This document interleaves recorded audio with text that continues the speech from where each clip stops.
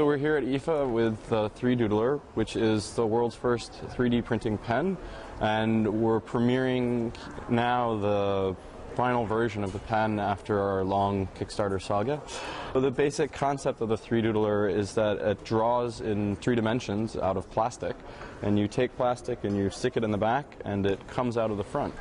It's quite simple and easy to use, there's no software to learn, and it's quite low cost when compared to other 3D printing or 3D printer devices. So I'm just going to make a little stick man here. You can see I stick it into the paper.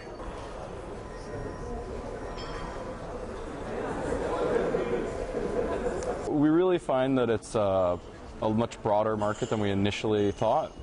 We obviously see that crafters see the potential for it, and hobbyists, as well as the DIY community and 3D printer enthusiasts, but also architects want to use it for 3D sculpting buildings, just to sketch them out beforehand. So you can do more artistic stuff like our Big Ben, which was done on flat pieces of paper, then peeled off of the paper, and then the pieces were joined together using the 3Doodler.